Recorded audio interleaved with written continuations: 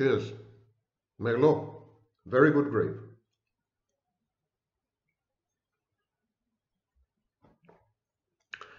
BC and AD, before Corona and after distancing. My name is still Sandaknin, and I would forever be the author of Malignant Self-Love, Narcissism Revisited. And today we're going to discuss a certain aspect of the pandemic, its economics, and how this economics fits into the rising tide of narcissism worldwide, and how narcissism brought about, in an obscure, indirect way, both the pandemic and its economic consequences. So stay tuned. It's going to be a bumpy ride. The pandemic amounts to a ginormous transfer of wealth from the poor to the rich. Yes, you heard me correctly. A wealth transfer from the poor to the rich. Consider asset prices, real estate, stocks, bonds. That's where rich people's money is, in these assets. And they, mysteriously, are very stable. The rich get to keep the wages and the benefits that they would have normally paid out to their poorer compatriots. This money stays in rich pockets.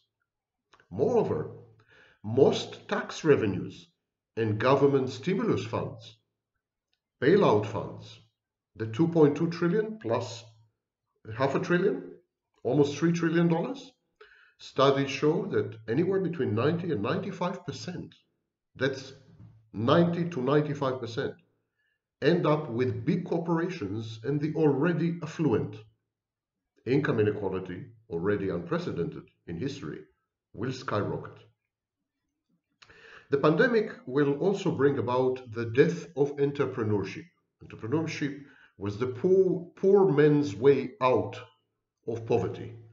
It was the main transmission mechanism of social upward mobility, moving from one socioeconomic stratum in which you were born to a higher socioeconomic stratum. Social mobility is all but dead in the United States, has been since the 1980s, together with wage stagnation. Wages haven't grown in well over 4 decades. Your children will earn less than you did. That's the first time again in history. Self-employment and entrepreneurship are decimated by the pandemic. After the pandemic, people will be risk averse. Entrepreneurship is very risky. Self-employment is a gamble on yourself. It's a risk. People will be risk averse. The financing of entrepreneurship and self-employment will dry up. There'll be no money in the system. It will be demonetized. It will be bled dry.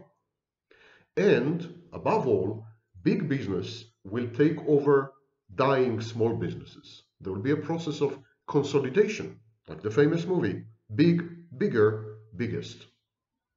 In the future, the majority, the bulk of the private sector will have evaporated.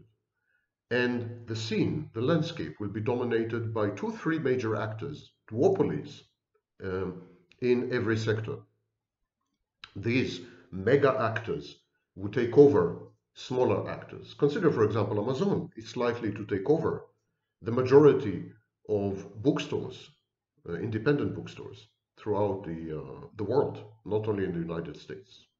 And so, how will people survive? They will enter the gig economy. They will become temp contractors, temporary contractors. They will drive Uber vehicles. They will rent out their apartments or rooms in their apartments via Airbnb, the gig economy. They will do temp jobs. And the vast majority of people, probably 99%, will have to work 2 or 3 jobs in 2 or 3 shifts just to make ends meet, and they will fail. And they will sink deeper into debt, their savings having been exhausted by the pandemic. So this is the dismal dystopian future awaiting all of us, economically speaking.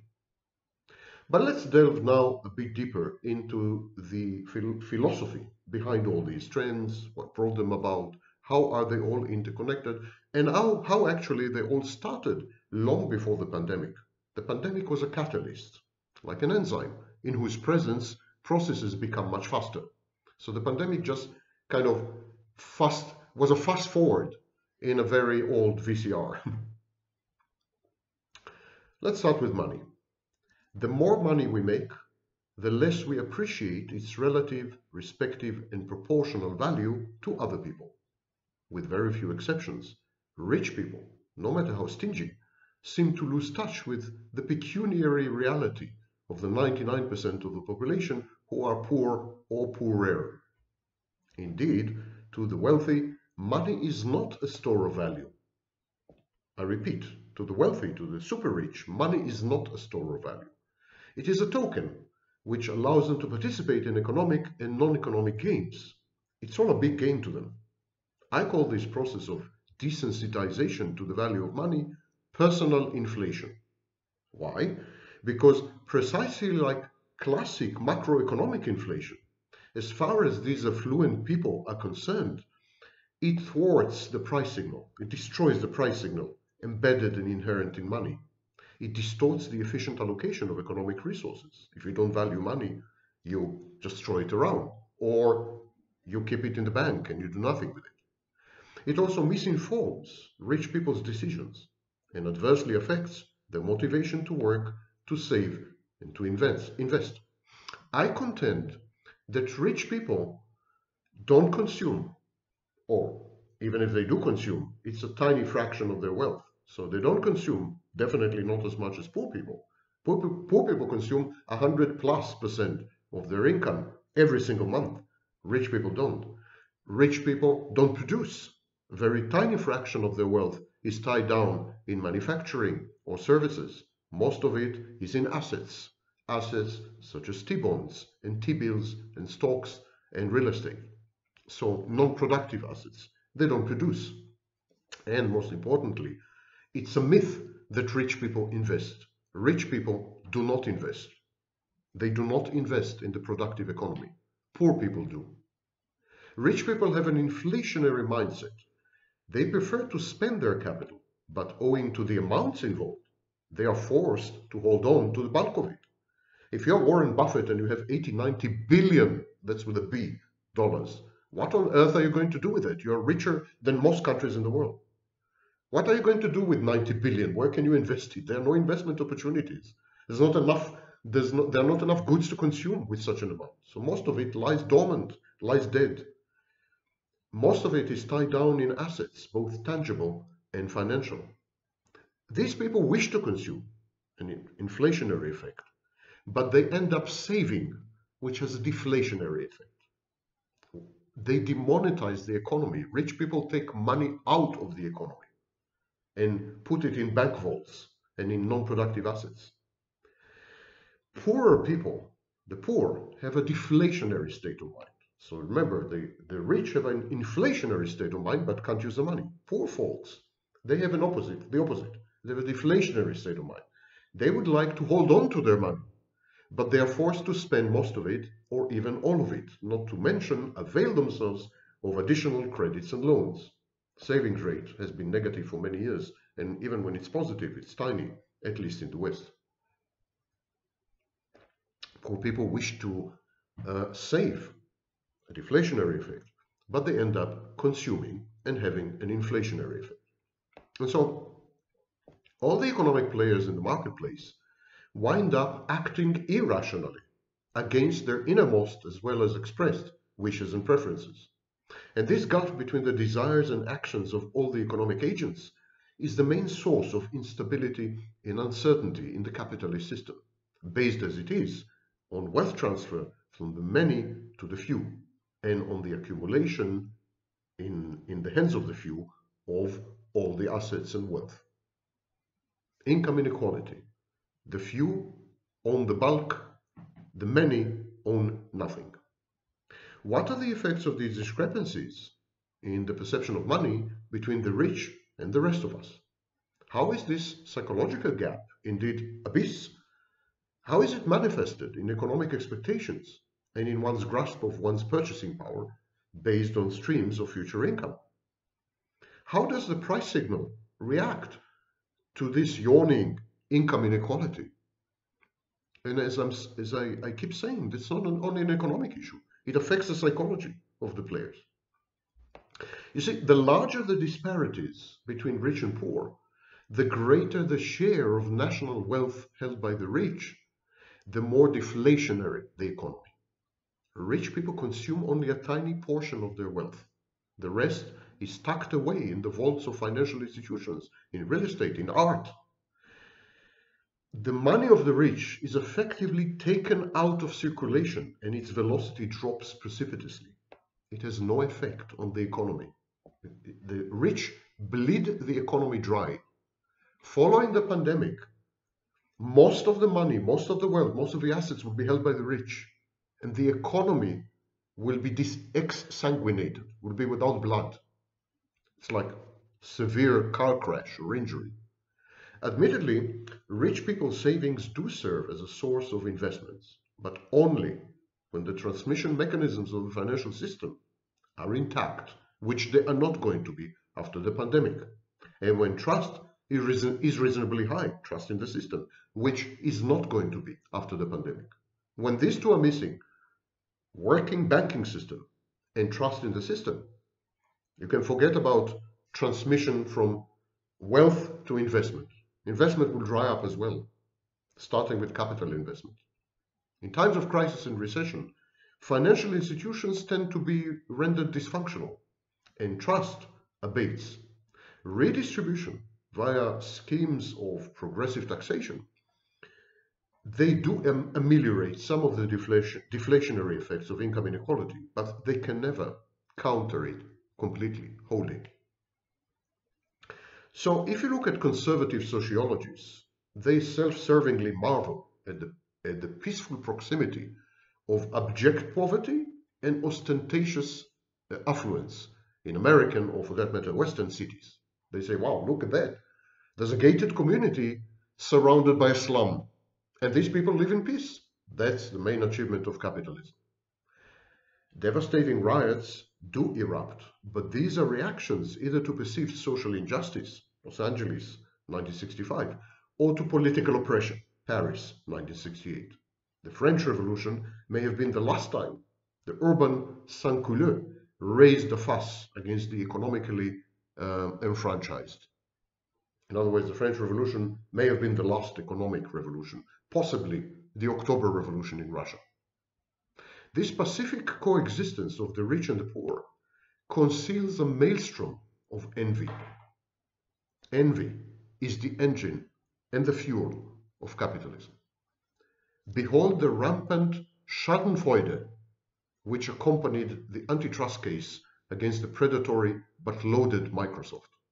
Observe the glee which engulfed many destitute countries in the wake of the September 11 atrocities against America, the epitome of triumphant prosperity at the time. Witness the post-world.com orgiastic castigation of avaricious chief executive officers. And of course, Bernie Madoff. Envy. It's a pathological manifestation of destructive aggressiveness, and it is distinct from jealousy. They're not the same. The New Oxford Dictionary of English defines envy as a feeling of discontented or resentful longing aroused by someone else's possessions, qualities, or luck. Mortification and ill will occasioned by the contemplation of another's superior advantages. Put simply, envy is destructive.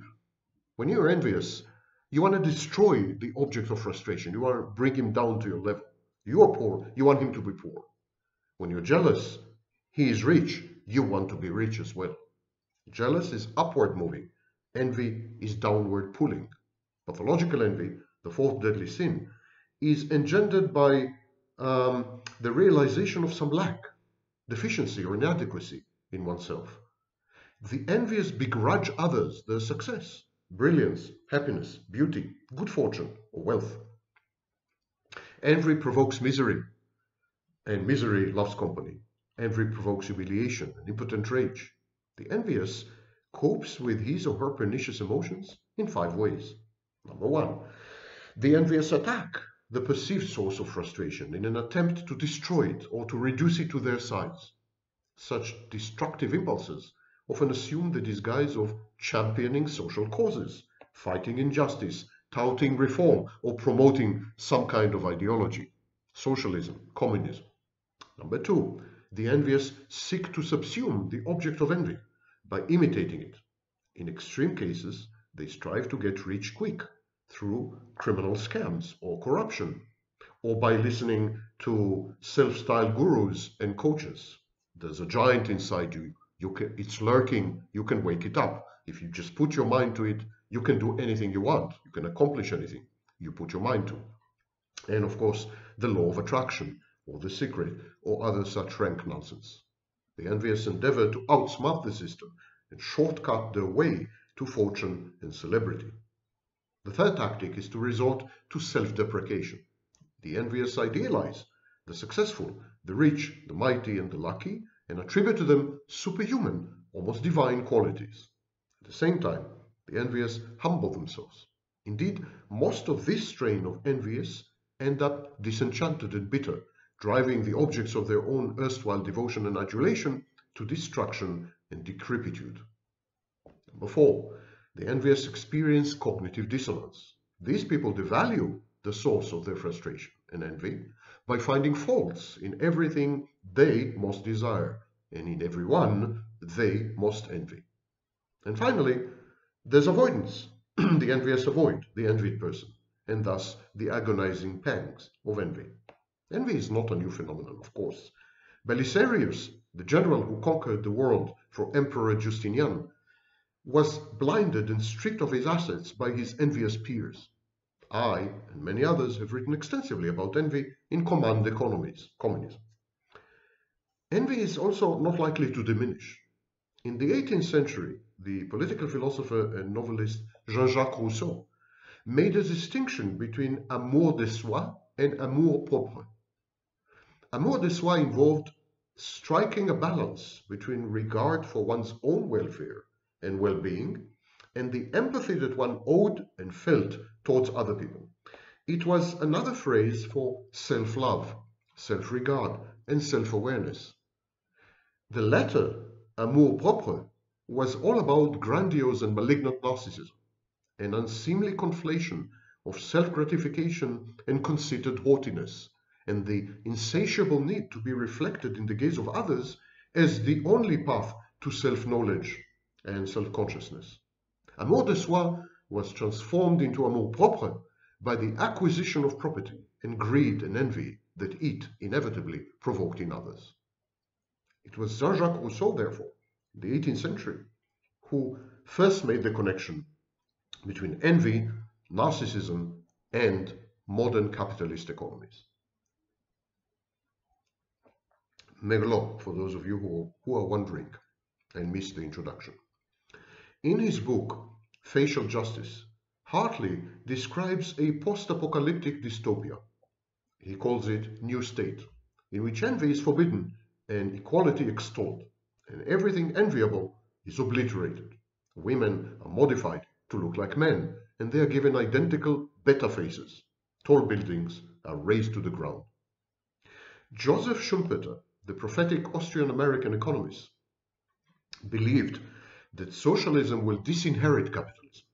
In his book, Capitalism, Socialism, and Democracy, he foresaw a conflict between a class of refined but dirt-poor intellectuals and the vulgar but filthy rich businessmen and managers. And he said that the intellectuals virulently envy and resent the managers. Samuel Johnson wrote, a while before Schumpeter, he wrote, he was dull in a new way, and that made many people think him great. Yes, I'm also reminded of Donald Trump. The literati seek to tear down the market economy which they feel has so disenfranchised and undervalued them. It's the envy of the mind. It's the mind envies matter. It's like life envies death. Hitler, who fancied himself an artist, you may recall, labeled the British a nation of shopkeepers in one of his bouts of diatribe, vitriolic, raging envy. Ralph Ryland, the Kenneth Simon Professor of Free Enterprise at Robert Morris University, quotes David Brooks of the Weekly Standard. who christened this phenomenon bourgeoisophobia. Bourgeoisie is middle class. Phobia, fear of the middle class. The hatred of the bourgeoisie is the beginning of all virtue, wrote Gustave Flaubert. He signed his letters bourgeoisophobus to show how much he despised stupid grocers and their ilk. Through some screw-up in the great scheme of the universe, their narrow-minded greed had brought them vast wealth, unstoppable power, and growing social prestige. Ryland also quotes from Ludwig van Misse's The Anti-Capitalist Mentality. Van Mises says, many people, and especially intellectuals, passionately loathe capitalism. In a society based on caste and status, the individual can ascribe adverse fate to conditions beyond his control. In capitalism, everybody's station in life depends on his doing. In other words, when you're in capitalism, you can't blame some outside forces. There's no alloplastic defenses. It all depends on you. Wherever you are is wherever you put yourself. Van Mises continues, what makes a man rich is not the evaluation of his contribution from any absolute principles of justice, but the evaluation on the part of his fellow men who exclusively apply the yardstick of their personal wants. Their desires, their ends determine his wealth. Everybody knows very well that there are people like himself who succeeded where he himself had failed.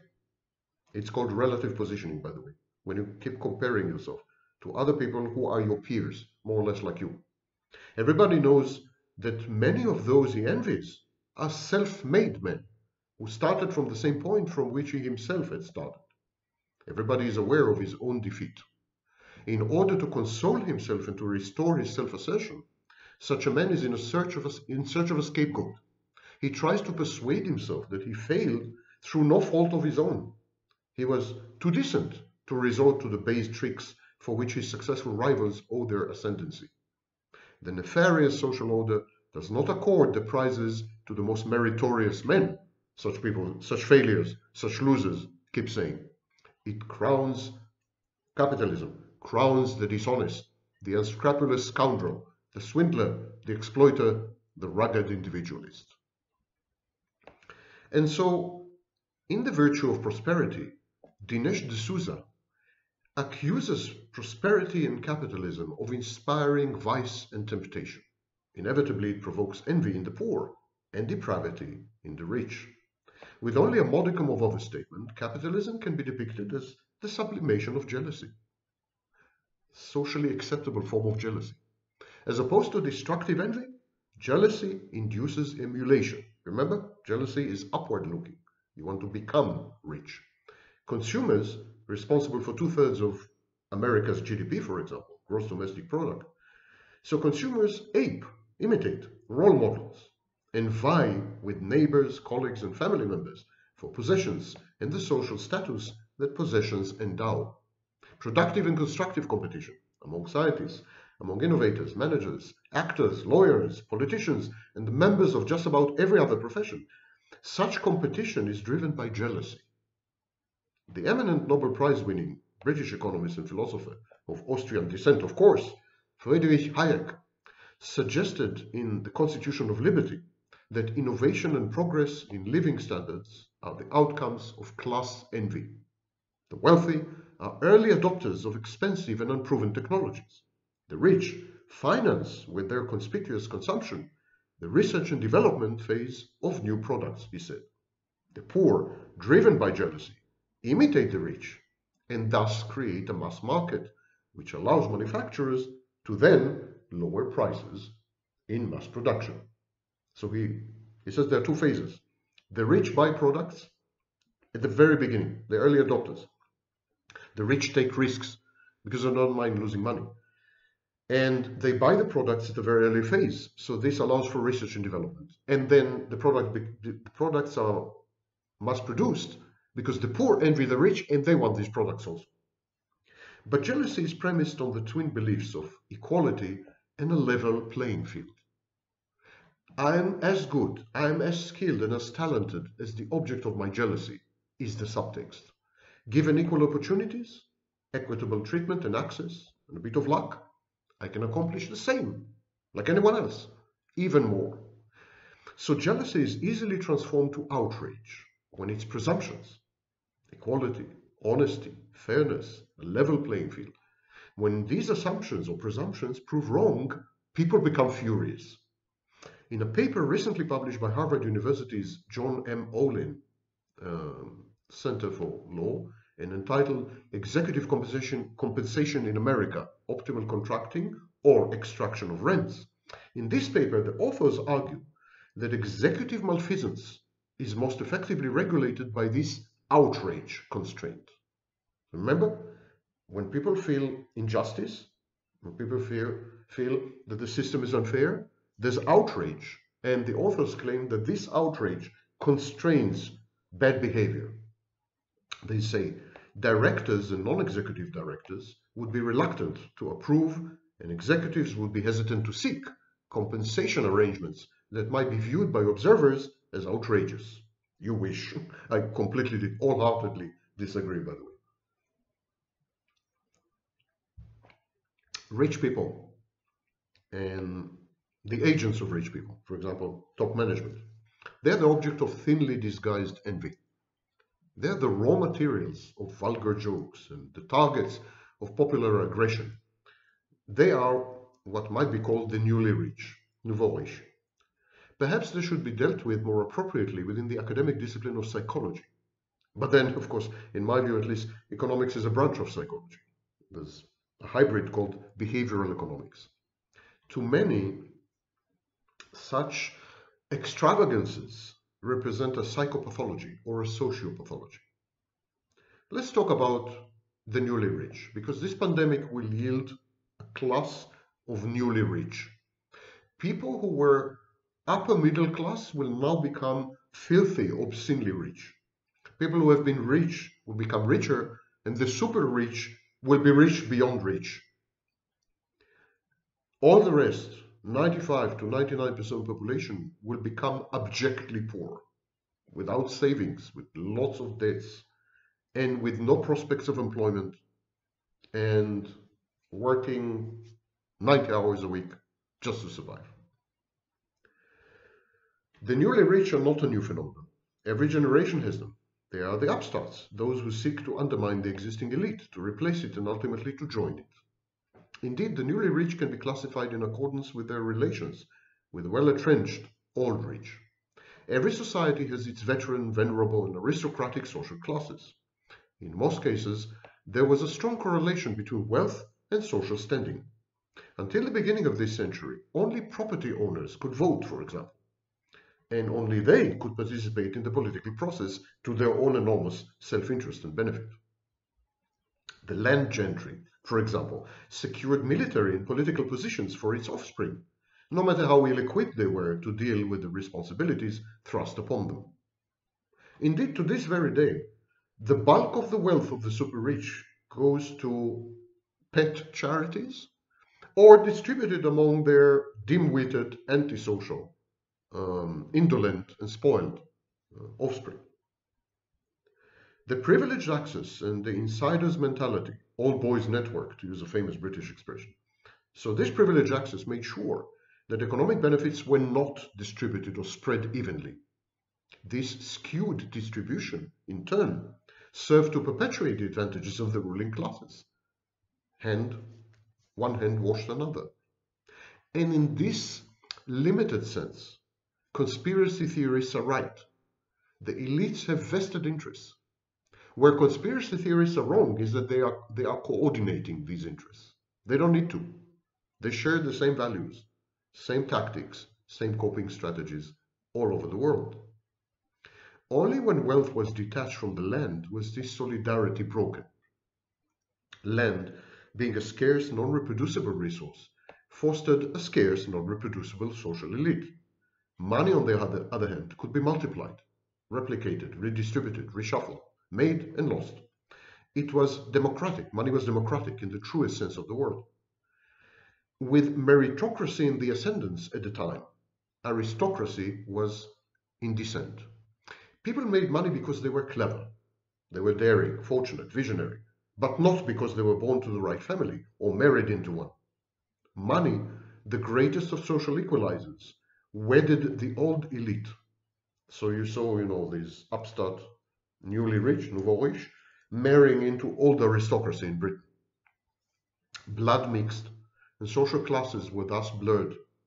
The aristocracy of capital, and later the aristocracy of entrepreneurship, to which anyone with the right qualifications can belong, they trounced the aristocracy of blood, genetic aristocracy, heritage. For some, this was a sad moment. For others, a triumphant one. The new rich at the time, talk about 100 years ago, 150 years ago, 200 years ago, chose one of three paths: subversion, revolution, and emulation.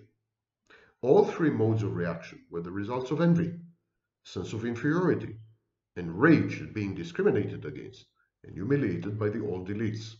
Some new rich chose to undermine the existing order. This was perceived by them to be an inevitable, gradual, slow, and historically sanctioned process.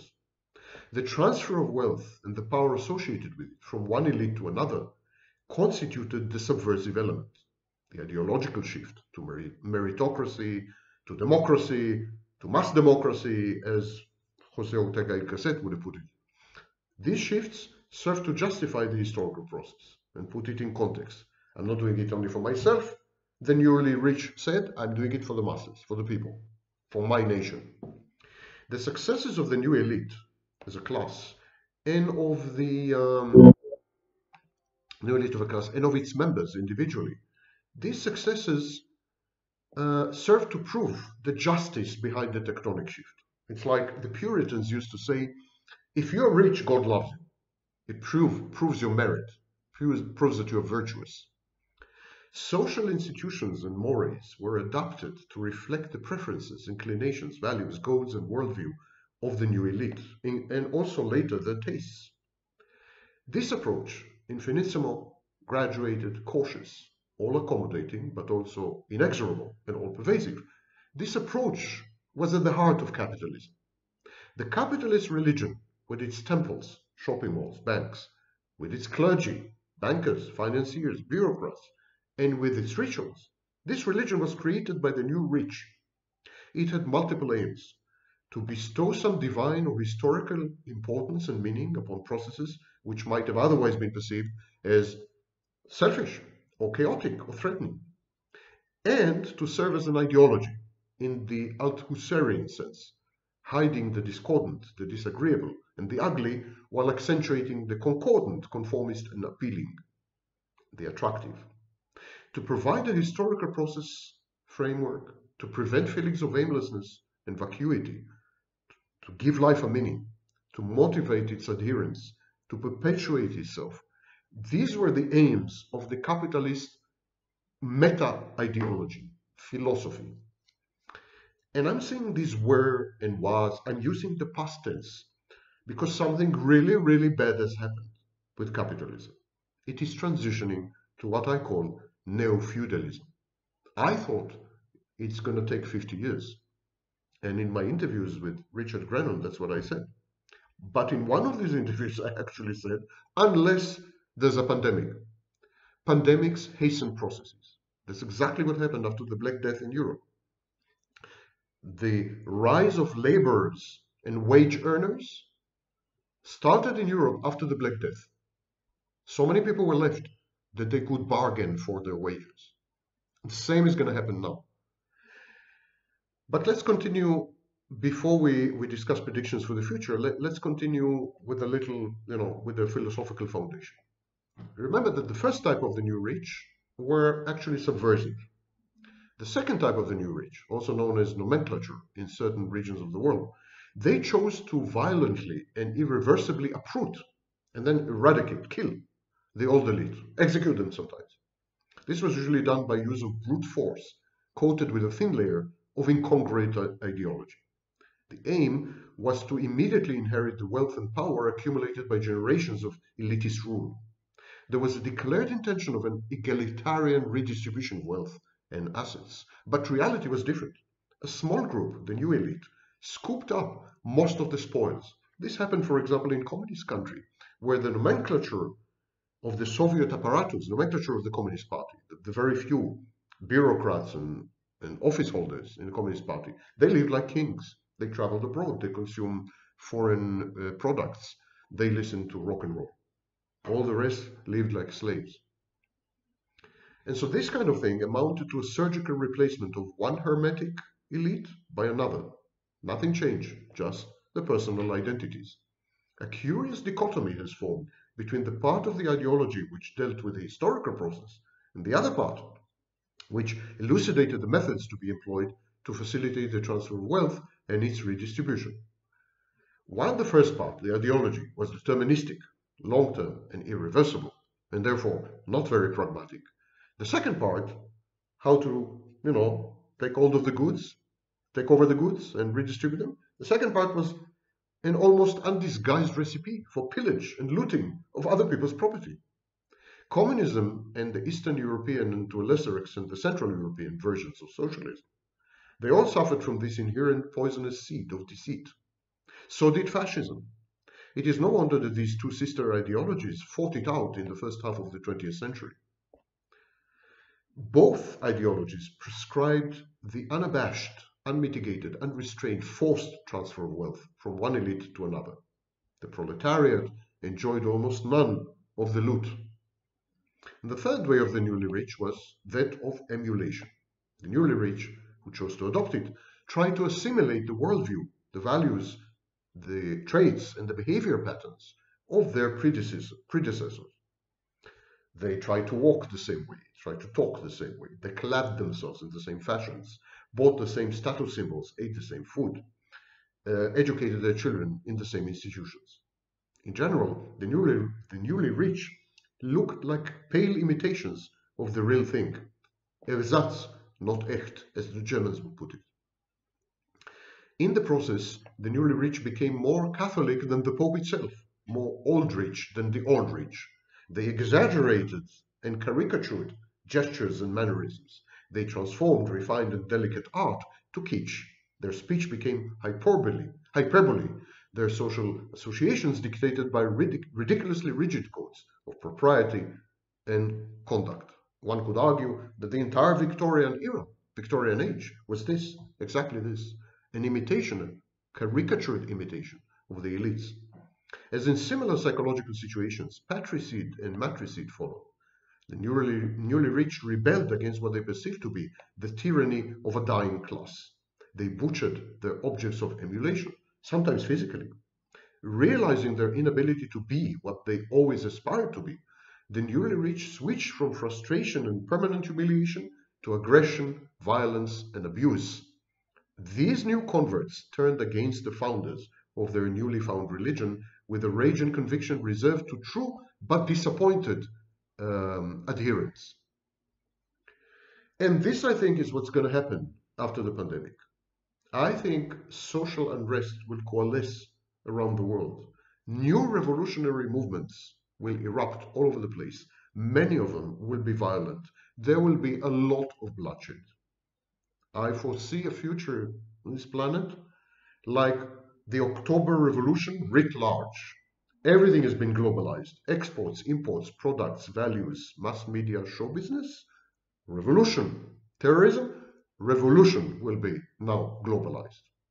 Regardless of the method of inheritance adopted by the new rich, all of them share some common characteristics. Psychologists know that money is a love substitute. People accumulate money as a way to compensate themselves for past hurts and deficiencies. People attach great emotional significance to the amount and availability of their money. People regress when they're confronted with money. Show people money and they become children. They play with toys. They buy fancy cars, watches, laptops. They fight over property, territory, and privileges in a Jungian archetypal manner. Perhaps this is the most important lesson of all. The new rich are children, infantile, aspiring to become adults.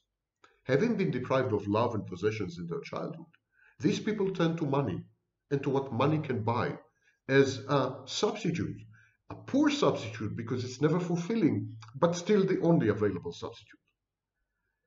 Social distancing broke us apart, it atomized us much more than before. Prior to social distancing, about 11% of all households in the United States consisted of a single person. Following social distancing, the fear of each other, this fear will not go away with the virus. And I think we are headed towards totally atomized anomic society, to use Durkheim's term.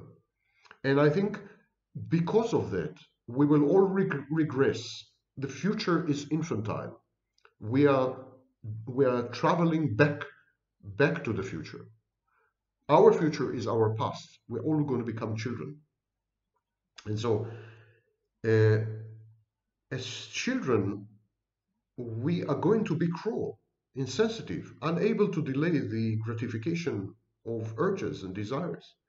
In many countries, children are the only capitalists to be found. I mean, childlike capitalists. There, these people spun off a malignant, pathological form of crony capitalism. As time passes, these immature new rich will become tomorrow's old rich, and a new class will emerge, the new rich of the future. And this is the only hope, however inadequate and meager, that the developing countries, for example, have to develop such a class.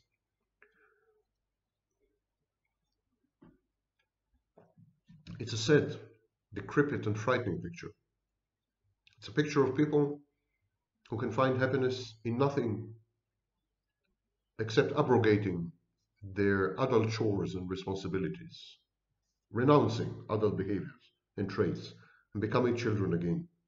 We have seen this trend in the West long before the pandemic. And there will be a lot of manifest, expressed envy, institutionalized even. I think, for example, the whole phenomenon of Donald Trump is institutionalized envy. And so we're going to incorporate envy ostentatiously and conspicuously into our daily behaviors, human to human transmission, if you wish, human to human interaction, political institutions, the way we arrange our intimate lives, what will be left of them. And there will be a public outcry. There will be a public outcry against the old rich, the new rich, and the enormous injustice which capitalism will become. Capitalism is transitioning from envy to injustice, to misdistribution or wrong distribution of wealth as a founding principle. Consider, for example, the public outcry against executive pay and compensation, which followed disclosures of insider trading, double dealing, and outright fraud. But even honest and productive entrepreneurs make more money in 1 year than Albert Einstein did in his entire life. And this strikes many people, especially academics, as unfair.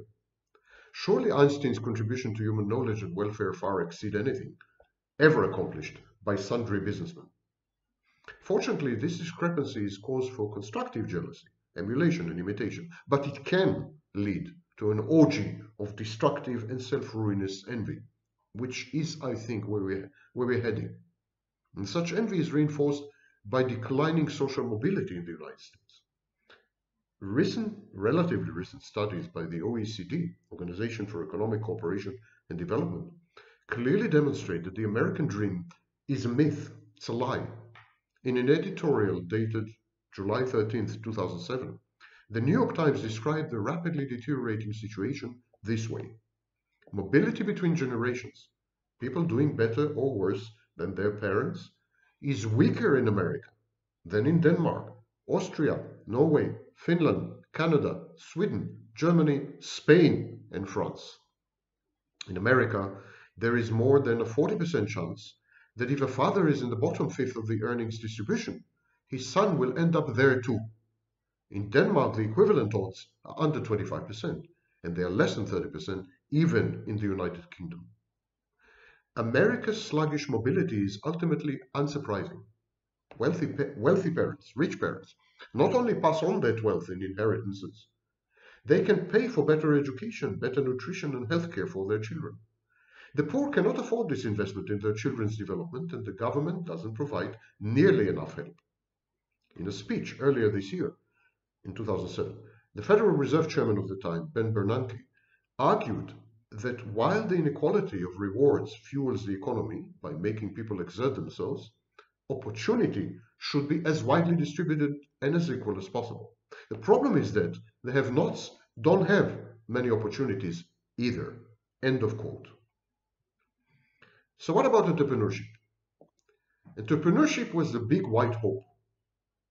Big white hope. It was the only, essentially the only transmission mechanism for upward mobility.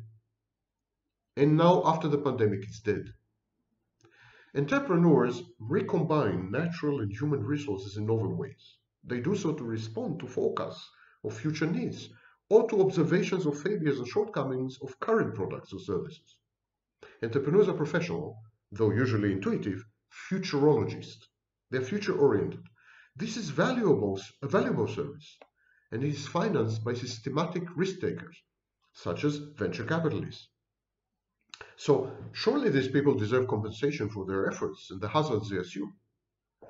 Exclusive ownership is the most ancient type of such remuneration.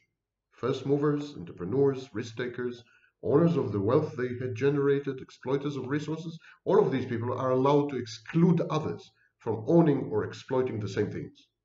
Mineral concessions, patents, copyright, trademarks, they're all forms of monopoly ownership, limited in time, but still. What moral right to exclude others is gained from being the first? Nozick, a philosopher, advanced Locke's proviso. An exclusive ownership of property it's okay, only if enough and as good is left in common for others.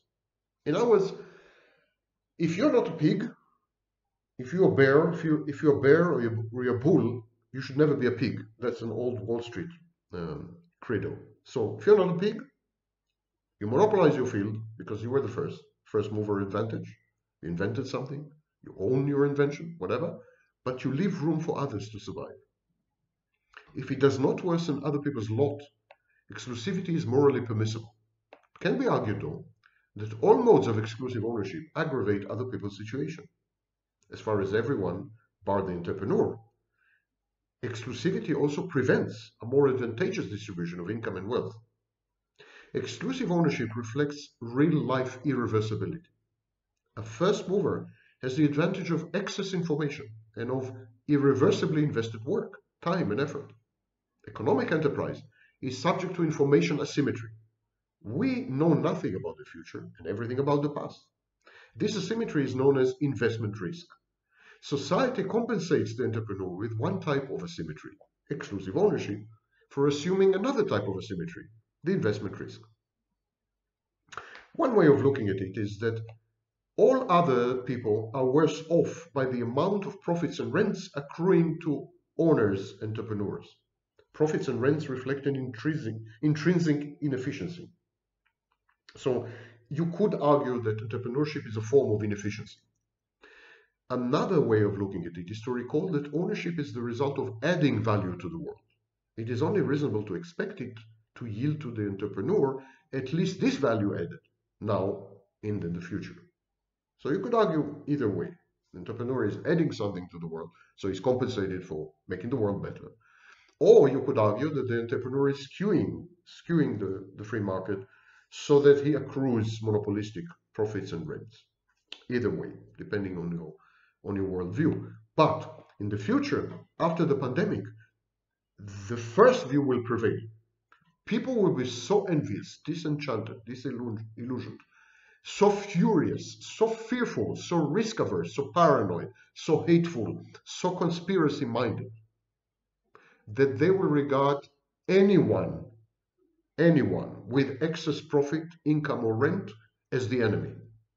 We are heading to a really, really bad place, to an undermining of the very foundation, philosophical and ideological foundation of capitalism, which was meritocracy.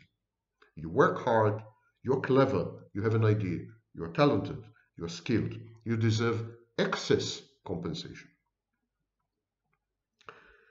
In A Theory of Justice, published in 1971, John Rawls described an ideal society.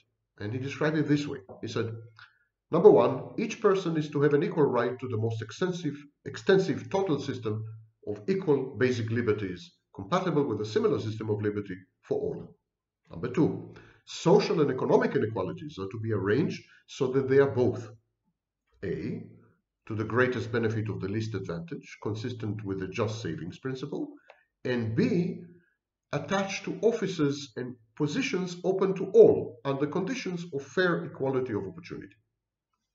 So, Rawls' perception of a just society has a lot to do with scarcity of resources. Because look, if resources are infinite, then there is no meaning to the word excess. I mean, never mind how much money I make, because resources are infinite, you can make the same or more if you wish. But if resources are scarce and limited, it's a zero-sum game. If I get something, you get nothing. The scarcity of resources, land, money, raw materials, manpower, creative brains, these are all scarce. Those who can afford to do so, they hoard resources to offset anxiety regarding future uncertainty, and others wallow in paucity and poverty. The distribution of means is skewed. Distributive justice deals with the just allocation of scarce resources. I'll read to you Rawls's definition once again of a just society, because it's really very crucial. It's in the theory of justice. A just society, an ideal society, is where, one, each person is to have an equal right to the most extensive total system of equal basic liberties, compatible with a similar system of liberty for all. Number two, social and economic inequalities are okay, are to be arranged, but they must conform to two conditions. Number one, that the greatest benefit to the greatest benefit of the least advantage, consistent with the just savings principle. And number two, in other words, he says that the least advantage should be taken care of in such a system. And number two, these excess profits or rents or whatever, they should be attached to offices and positions which are open to all under conditions of fair equality of opportunity. So these are crucial. But you see, even the basic terminology is fuzzy. What constitutes a resource? And what is meant by allocation? Who should allocate resources? Adam Smith's invisible hand? Or maybe the government, consumer, business? One major revolution, nothing short of revolution, in the wake of this pandemic, is that governments took over the allocation of resources. Now everyone has a guaranteed basic income from the government. Checks are arriving in the bank. Now government stepped in, they are paying the salaries. They're paying salaries, wages in the private sector. Now companies don't approach their shareholders for capital. They approach the public purse. They approach taxpayers. The pandemic did in 4 weeks or 4 months what Marx and all his minions failed to do in a century. America now is a totally socialist country. I would even say Marxist, to some extent communist. So let's go back to allocation. Should allocation reflect differences in power, in intelligence, in knowledge, in heredity? Should resource allocation be subject to a principle of entitlement? Is it reasonable to demand that allocation be just or merely efficient? Or maybe justice and efficiency are antonyms? Or maybe synonyms? The philosopher Jean-Jacques Rousseau, aforementioned, yes? His work is an example of these irreconcilable tensions.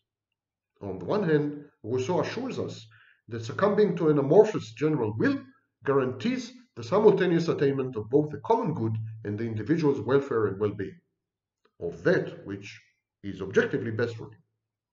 Yet, but just as we begin to equate this cloud-like general will with the market, Rousseau launches into a tirade against the economic dependence fostered by the efficient division and allocation of labor in line with each agent's comparative advantages. In other words, Rousseau says some general will allocate things in a just way, but he refuses to identify this general will, and he definitely says the general will is not the market. He regards trading property and money as the roots of all evil, not the harbingers of a just distribution of wealth. He says they bring about injustice, moral decay. Marx took Rousseau to his logical conclusion with his theory of alienation in industrial societies. And philosophers, in Nietzsche's mold, believed that the very concept of justice was unnatural. Man-made justice sustains the weak and the individual at the expense of the strong and the collective.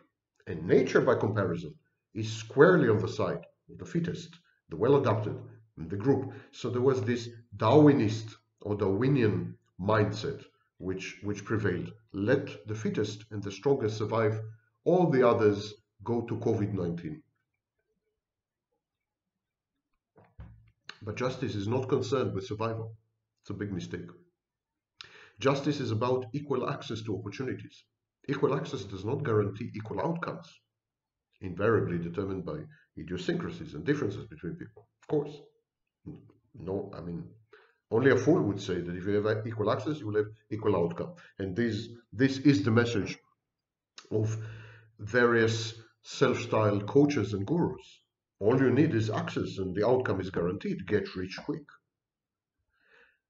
Access leveraged by the application of natural or acquired capacities translates into accrued wealth. Disparities in these capacities, of course, lead to discrepancies in accrued wealth. Some people will get rich. Some people will not get rich. Some people will even get rich quick. Majority will not.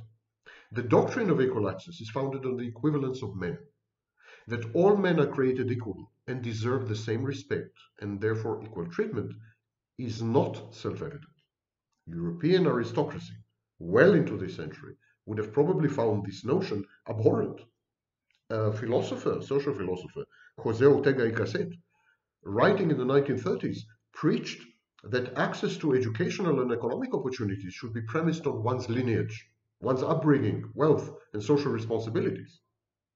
A succession of societies and cultures discriminated against the ignorant, against criminals. In the United States, criminals cannot vote, most states. Against atheists, against females, against homosexuals, members of ethnic, religious, and racial minorities, the old, the immigrant, the poor, children. I mean, discrimination is a hardwired feature in societies. Communism, ostensibly a strict egalitarian idea, founded because it failed to reconcile strict equality with economic and psychological realities within an impatient timetable.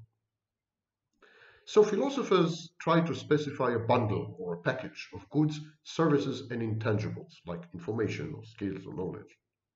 Justice, though not necessarily happiness, is when everyone possesses an identical bundle. Happiness, though not necessarily justice, is when each one of us possesses a bundle which reflects his or her preferences, priorities, predilections. None of us will be too happy with a standardized bundle selected by a committee of philosophers or bureaucrats or any committee, as was the case under communism.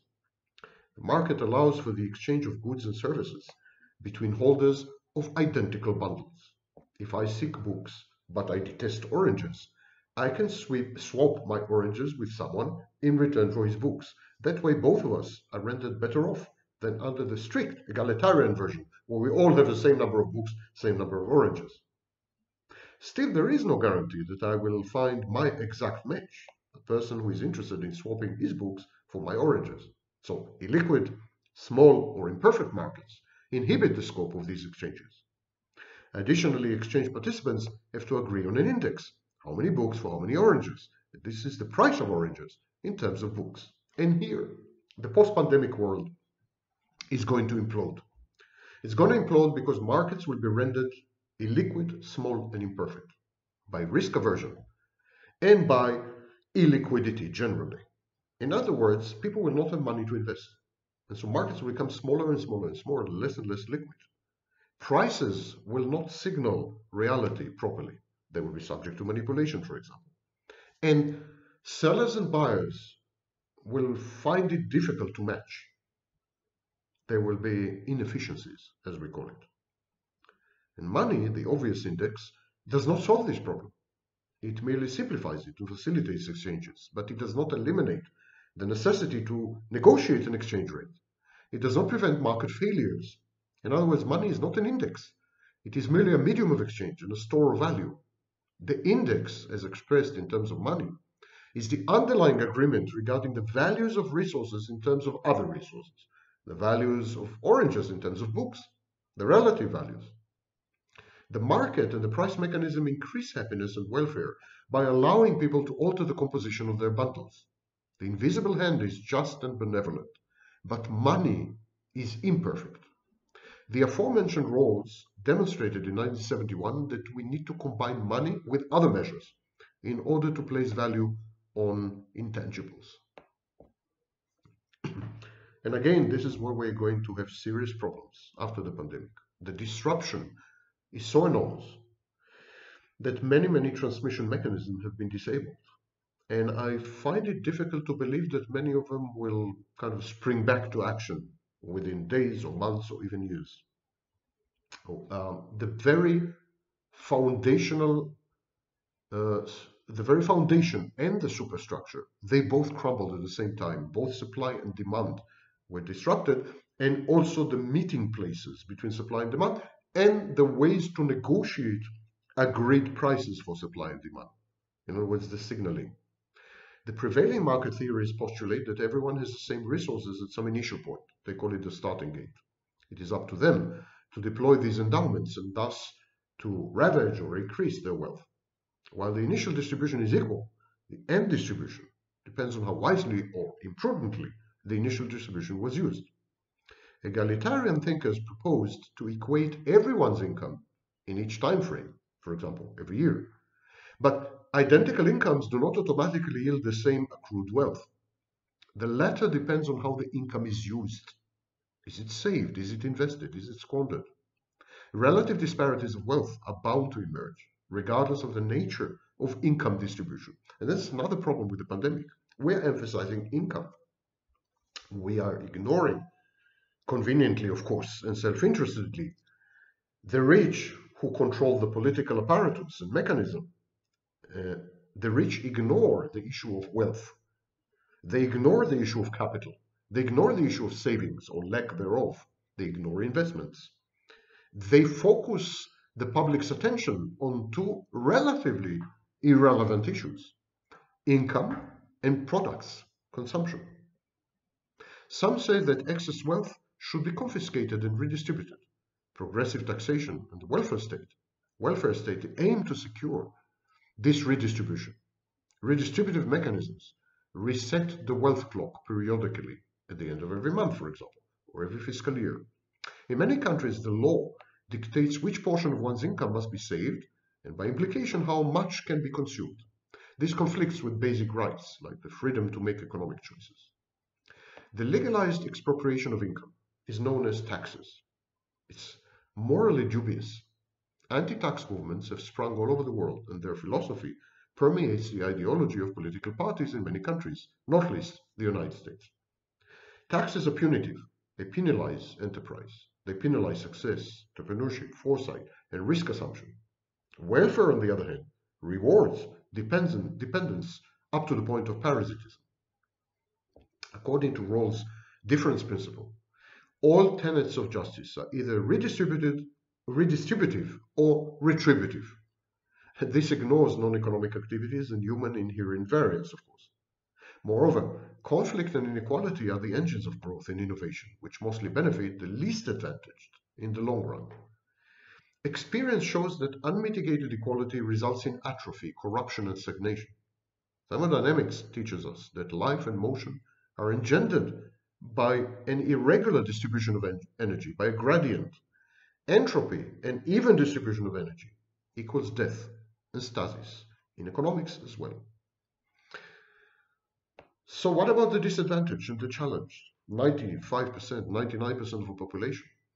What about extreme cases of disadvantage, like mental retardation, mental insanity, paralyzed people, chronically ill. For that matter, what about the less talented, less skilled, less daring people? Dworkin in 1981 proposed a compensation scheme. He suggested a model of fair distribution in which every person is given the same purchasing power. That's like basic income plans. And then once given this same purchasing power, the person uses it to bid in a fair auction for resources that best fit that person's life plan, goals, and preferences. Having thus acquired these resources, we are then permitted to use them as we see fit. Obviously, we end up with disparate economic results, but we cannot complain. We were given the same purchasing power and the freedom to bid for a bundle of our choice. Dworkin assumes that prior to the hypothetical auction, people are unaware of their own natural endowments, but are willing and able to insure against being naturally disadvantaged. Their payments create an insurance pool to compensate the less fortunate for their misfortune. And this is, of course, highly unrealistic. It's unrealistic because we are usually very much aware of our natural endowments and liabilities and limitations, unless we are narcissists. We are aware of our limits, skills, talents, liabilities, etc., and others. Therefore, the demand for such insurance is not universal, nor is it uniform. Some of us badly need it, badly want it. Others don't want it at all. It is morally acceptable to let willing buyers and sellers to trade in such coverage, for example, by offering charity or alms, but it may be immoral to make it compulsory. Most of the modern welfare programs are involuntary, walk-in schemes. I repeat, most of modern welfare programs are involuntary, walk-in schemes where everyone gets the same payment. Worse yet, they often measure differences in natural endowments arbitrarily. They compensate for lack of acquired skills. They discriminate between types of endowments in accordance with cultural biases and fads. Libertarians limit themselves to ensuring a level playing field of just exchanges where just actions always result in just outcomes. Justice is not dependent on a particular distribution pattern, whether as a starting point or as an outcome. Robert Nozick's entitlement theory, proposed in 1974, is based on this approach. That the market is wiser than any of its participants is a pillar of the philosophy of capitalism. In its pure form, the theory claims that markets yield patterns of merited distribution. In other words, capitalism says that the market rewards and punishes justly. Capitalism generates what we call just deserts. Market failures, for instance, in the provision of public goods, should be tackled by governments, but a just distribution of income and wealth does not constitute a market failure, and therefore should not be tampered with, for example, via taxation. And then, of course, it leads us to income inequality. Even in the most egregious and extreme libertarian theory, the level of income inequality today poses a serious question, a serious problem, because there's no mathematical model that could yield this income inequality, unless the playing field is not level in very significant and foundational ways.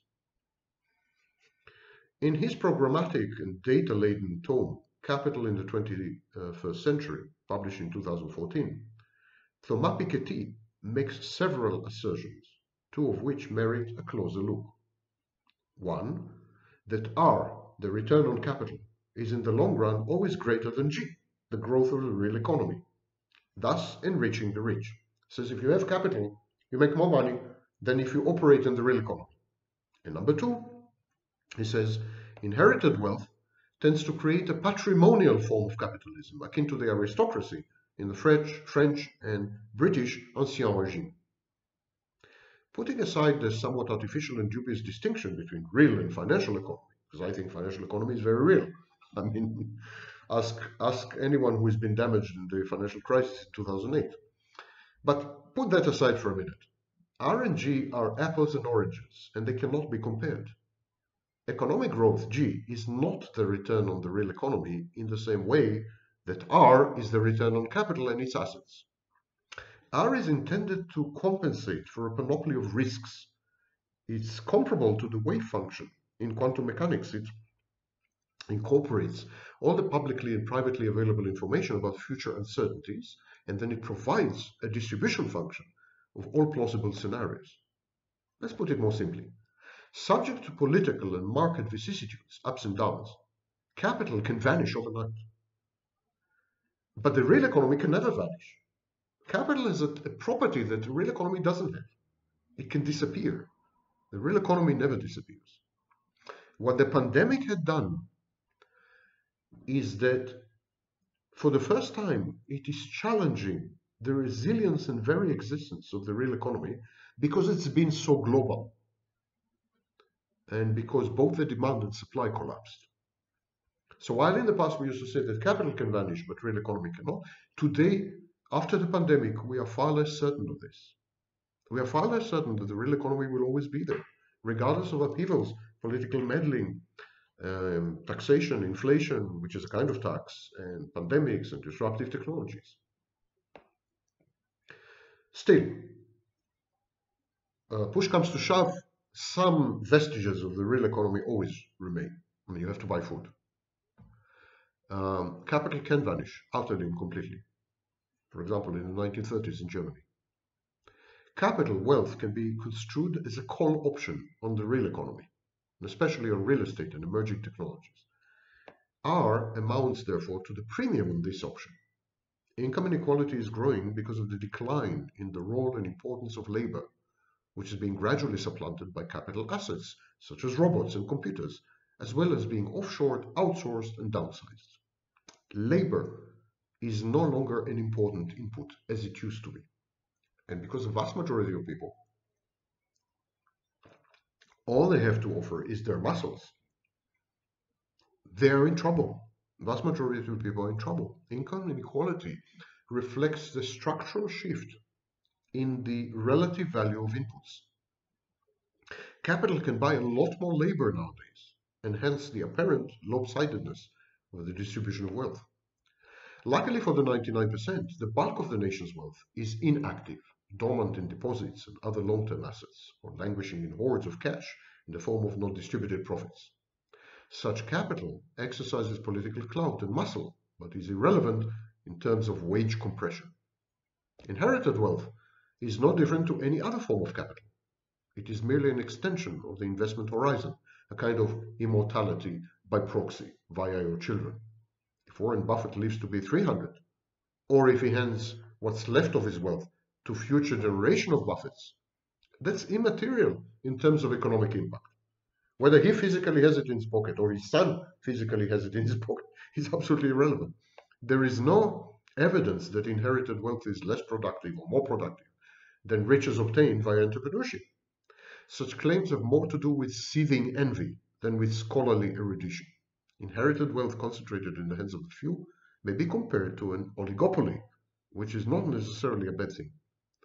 There is no basis to prefer one type of economic activity over another on strictly scientific grounds. Investment is as important as entrepreneurship, and finance is as crucial as manufacturing. Wealth, inherited or not, is always invested, either in the financial sector or in the real one. To rank economic activities as more or less preferable is ideology, not science. It's a judgment that is driven by values and predilections, not by hard data. Yes, you could distinguish productive investment from non-productive investments, but they're both investments. Similarly, to talk about a monolithic, immutable oligarchy is laughable. As any casual perusal of Forbes' list of richest people would show, the mobility inside this group is remarkable. Its composition is in constant flux. Most of its new members are there by virtue of wages and bonuses, actually. They are managers, agents of principles. These nouveau riches, newly rich, these arrivistes, they raise the thorny issue of agent-principal conflicts. How the executive class, managers, institutionalize the robbery of their own firms and shareholders, and render this plunder a fine legalized art. And this travesty may be one of the main engines of skyrocketing income inequality, together with the venality of politicians in an increasingly plutocratic world. It is a political failure. It has to be resolved politically. It's nothing to do with economics. Once the pandemic is over, I think there are two things that are going to survive. Basic income guarantee to all. I don't think people are going to give up on this. I don't think small businesses are going to give up on this. I think once it's been done, there's no way of going back. It's like you're losing your virginity. The cherry has popped. And the second thing I think is that the managerial class is going to come under severe and aggressive and potentially violent scrutiny. They have been robbing all of us blind for ages. No amount of taxation, progressive or flat, and no quantity of transfers from the state to the poor will solve the issue of income inequality. The state should encourage wealthy people to invest and create jobs. It should penalize wealthy people if they do not by taxing their wealth repeatedly. It should help the poor this way. There's very little else it can do. And of course, it should guarantee their income. That's the basic bundle. I mentioned at the beginning of this discourse that poor people have a deflationary effect. And because poverty is going to explode, there's going to be a supernova of poverty. There's going to be a tsunami of unemployment. There's going to be, and these things are going to take a whole generation to reverse. The situation we are in right now has nothing to do with the Depression. In the Depression era, there was a one-sided internal shock.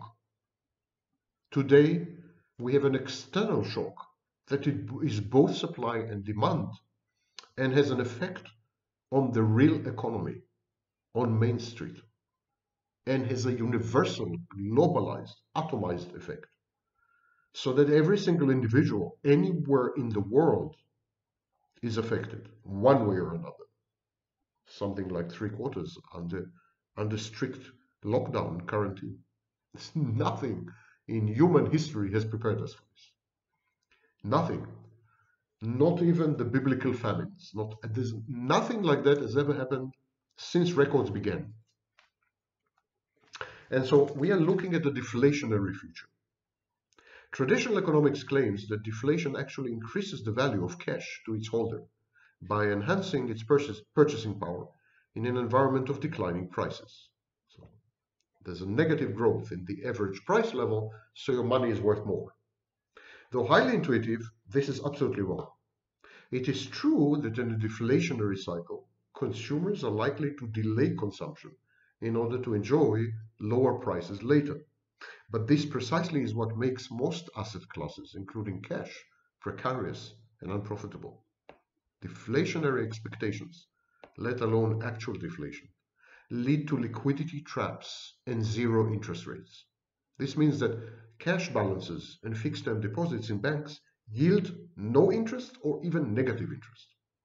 But even zero interest translates into a positive yield in conditions of deflation. Theoretically, this fact should be enough to drive most people to hold cash. Yet, what economists tend to overlook is transaction costs. If you keep your cash in the bank, okay, you get no interest. The bank charges account fees that outweigh the benefits of possessing cash, even when prices are decreasing.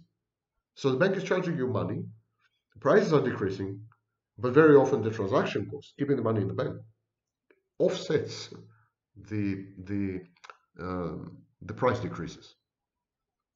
Only in very extreme deflation is cash with zero interest a profitable proposition which we take when we take transaction costs, bank fees, charges into account. But extreme deflation usually results in the collapse of the banking system as deleveraging and default set in. Cash balances and deposits evaporate together with the financial institutions that have held them. We have had numerous deflationary cycles. Last one brought Hitler to power. Moreover, deflation results in gross imbalances in the economy.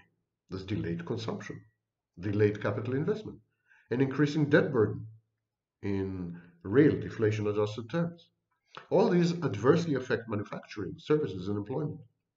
Government finances worsen as unemployment rises and business bankruptcies soar. Sovereign debt, another form of highly liquid safe investment, is thus rendered less safe, more default prone in times of deflation, and exactly like inflation.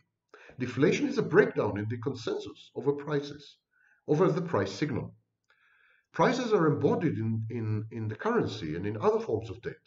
And a prudent investor would stay away from these investment classes during periods of economic uncertainty. At the end, and contrary to the dicta of current economic orthodoxy, both deflation and inflation erode purchasing power. All asset classes suffer: equity, bonds, metals, currencies, even real estate. The sole exception is agricultural land. Food is a preferred means of exchange in barter economies, which are the tragic outcomes of the breakdown in the invisible hand of the market. We're heading there. We're heading to a deflationary barter economy. Economies revolve around and are determined by anchors, stores of value that assume pivotal roles and lend character to transactions and economic players alike. Well into the 19th century, tangible assets, such as real estate and commodities, constituted the bulk of the exchanges that occurred in marketplaces, both national and global. People bought, people sold, land, buildings, minerals, edibles, and capital goods. These were regarded not merely as means of production, but also as forms of wealth. And if you hoarded them, you were wealthy. Inevitably, human society organized itself to facilitate exactly these exchanges. The legal and political systems sought to support, encourage, and catalyze transactions by enhancing and enforcing property rights, by providing public goods, and by rectifying market failures. Later on, well into the 1980s, symbolic representations of ownership of real goods and property, for example, shares, commercial paper, collateralized bonds, forward contracts, all these symbolic financial instruments, they were all the rage. By the end of this period, financial instruments surpassed the size of markets in underlying assets. In other words, the real economy was dwarfed by derivatives. The real economy was dwarfed by the financial instruments based on the real economy. We all know this. This was the foundation, this was the reason for the mortgage crisis. Thus, the daily turnover in stocks, bonds, and currencies dwarfed the annual value added in all industries combined. And again, mankind adapted to this new environment. Technology catered to the needs of traders and speculators, businessmen and middlemen. Advances in telecommunications and transportation followed inexorably. The concept of intellectual property rights was introduced. A financial infrastructure emerged, replete with highly specialized institutions such as central banks. And businesses also adapted. And we had investment banks, jobbers, private equity funds. Everything became geared towards the bigger part of the economy, which was finance. And I think the real economy has been so wounded in this pandemic, that if we want to have any economic outcomes and derive any economic benefits, we will have to gravitate to the financial markets. I think this is precisely the reason that stocks haven't collapsed so substantially, despite the fact that the entire real economy had vanished. We are in the throes of a third wave. Instead of buying and selling assets one way as tangibles, or the other way as symbols, we increasingly trade in expectations. In other words, we transfer risks. The markets in derivatives, options, futures, indices, swaps, collateralized instruments. So these markets are flourishing, even now. Society is never far behind. Even the most conservative economic structures and institutions now strive to manage expectations.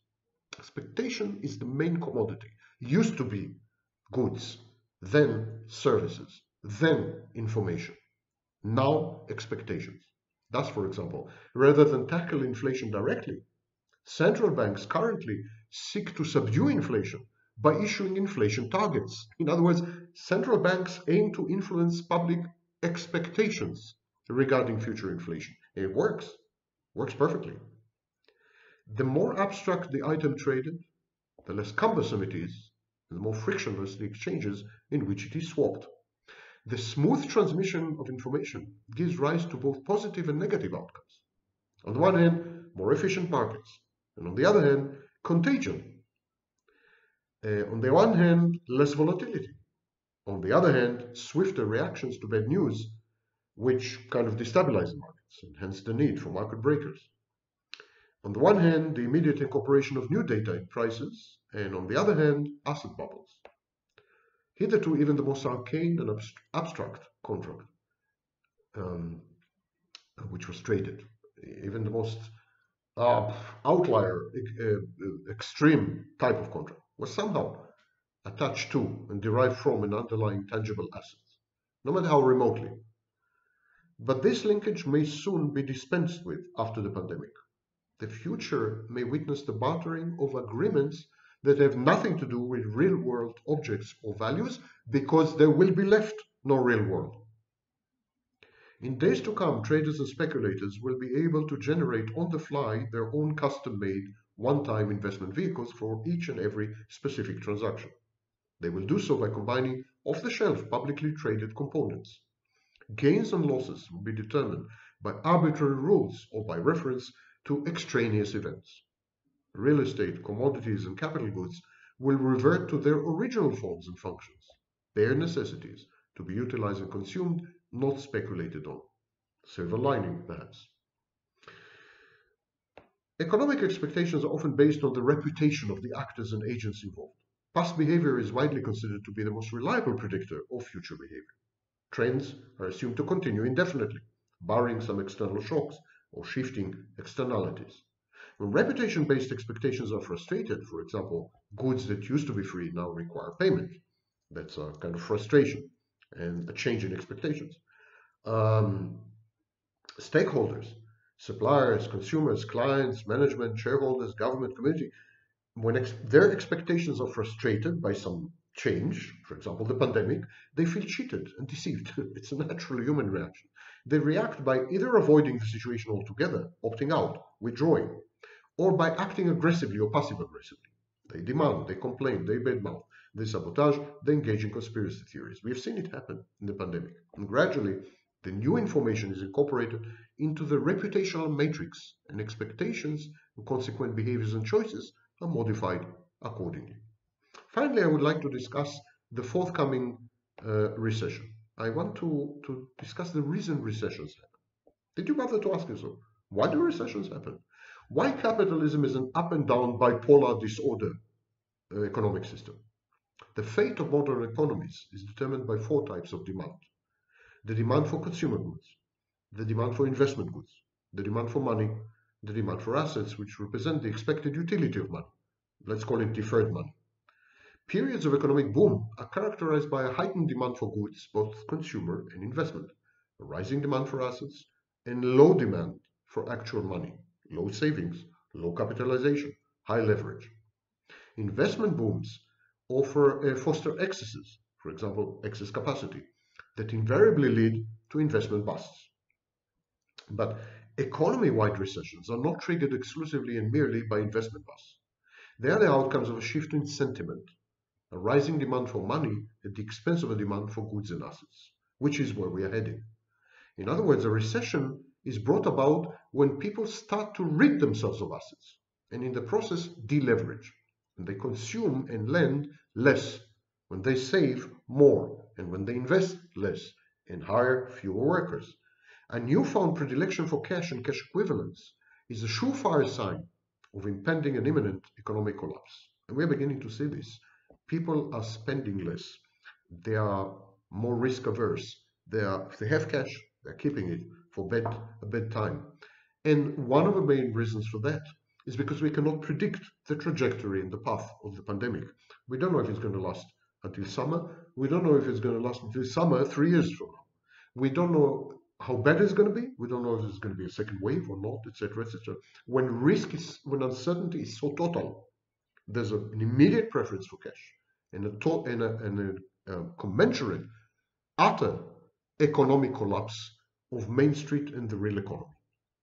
And because people have to put their money somewhere, financial assets maintain their value. Everything shifts to virtual reality, in effect. Virtual reality is far less dangerous and frightening than real reality. And this etiology indicates the cure, reflation. Printing money and increasing the money supply are bound to have inflationary effects. Inflation ought to reduce the public's appetite for a depreciating money, currency. And inflation pushes individuals, firms, and banks to invest in goods and assets and reboot the economy. And essentially, that's why the stimulus packages are very useful. Government funds can also be used directly to consume and invest, although the impact of such interventions is far from certain. This has been an economic, behavioral economic, philosophical economic overview of the pandemic and its impacts. When the pandemic is over, if it is ever over, because the virus could become endemic, we could have such we could have such outbreaks every year. We could have COVID-19 pandemics every year from now on. And as long as there's no effective vaccine or effective cocktail of medicines or single medicine, we're going to have to lock down. And the horizon of uncertainty is right now, right this very second, as a minimum 18 months, if not 2 years, and possibly infinite. We may discover that no vaccine works with the coronavirus, as we had discovered with felines when we tried to develop viruses for other coronaviruses. We may discover that people who are infected with the COVID-19 need to consume medicines for the rest of their lives, like people who are infected with HIV, the AIDS virus. We don't know. Nothing is known. We may discover to our horror and shock that antibodies developed after a single infection have no bearing on future infections, and people can get reinfected again and again and again infinitely. We don't know yet. It's unlikely, but we don't know. Simply don't know. And it is because we don't know that these profound changes that I've described are going to come to pass. Because people can wait a month, they can wait 2 months. The economy cannot wait more than a month or two. It has to operate. It has to operate on new principles. And these are the new principles. The real economy is dead in the water. The abstract symbolic economy is the only place to go, be, and invest, and try to preserve the value of your money. It's a pyramid scheme. Simply a pyramid scheme, a Ponzi scheme. You put your money in and you hope the next sucker will take it off your hands. I mean, give you value somehow. How long can this last? Well, pyramid scheme with 340 million people in the United States can last for a while. Enough, perhaps, to develop a medicine or a vaccine, and maybe not.